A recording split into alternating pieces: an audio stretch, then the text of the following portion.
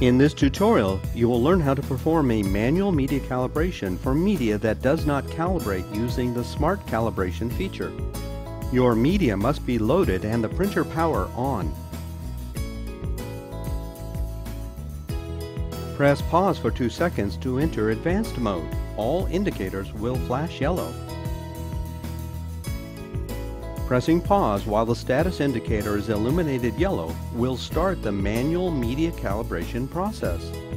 The media indicator will flash yellow, then the pause indicator will flash.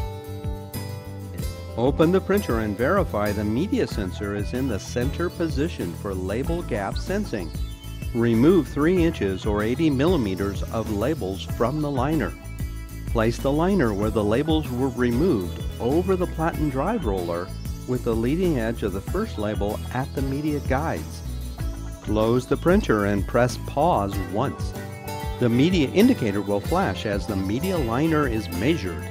When complete, the pause indicator will begin flashing. Open the printer and reposition the media so that a label is located directly above the movable sensor. Close the printer and press pause once. The printer will feed and measure several labels.